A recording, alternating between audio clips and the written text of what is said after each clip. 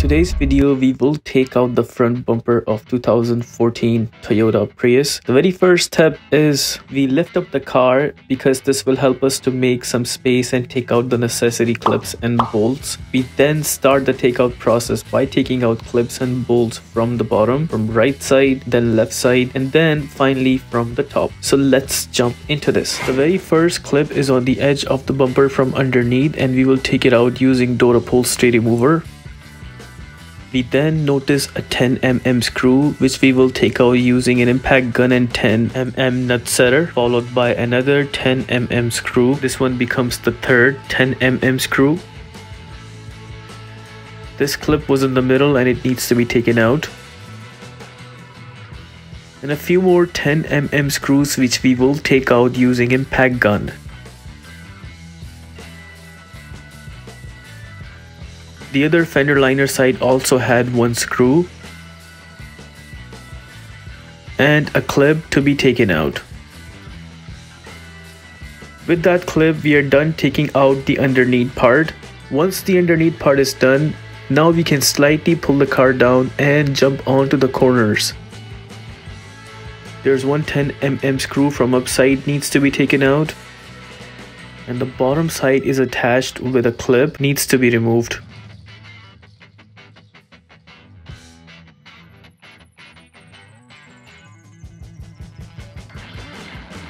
With that, we can slightly pull the edge of the bumper. Turning the tire really helps as it does create some room for us. Taking out the torch is not part of the process, so you can just ignore that. You would notice the same screw and same clip to be taken out from this side as well. Again, slightly pull the edge of the bumper. Once both sides are done, now we jump on to the top. So the first we take out this cover and then we take the clips from underneath. The cover has 3 straightforward clips that we need to take out.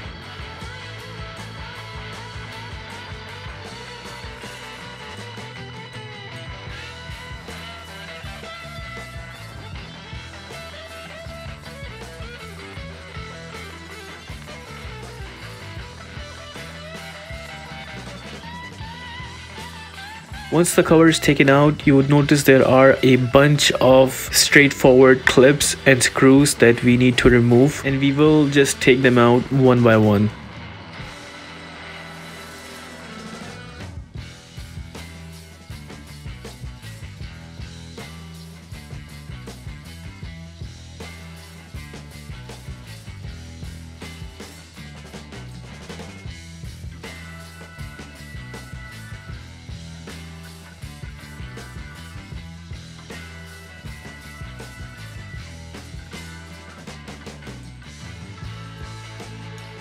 Once all the clips and the screws are taken out, now we can slightly pull out the complete bumper. So the bumper is taken apart, and the last process involves taking out the plug for the fog light.